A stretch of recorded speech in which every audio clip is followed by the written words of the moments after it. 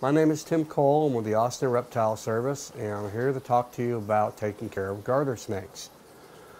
Garter snakes primarily feed on fish and frogs, sometimes earthworms, so they like to be close to water.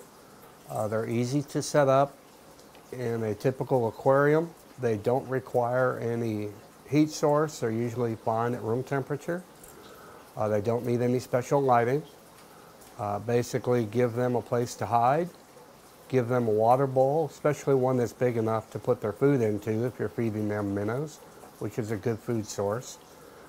And that's pretty much it. They're pretty easy to take care of and don't require a lot.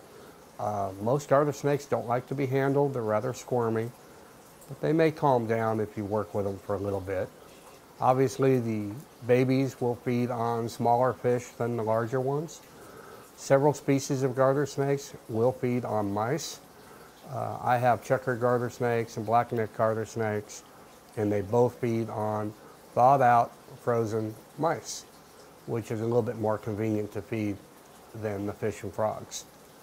So this is how to care for a garter snake.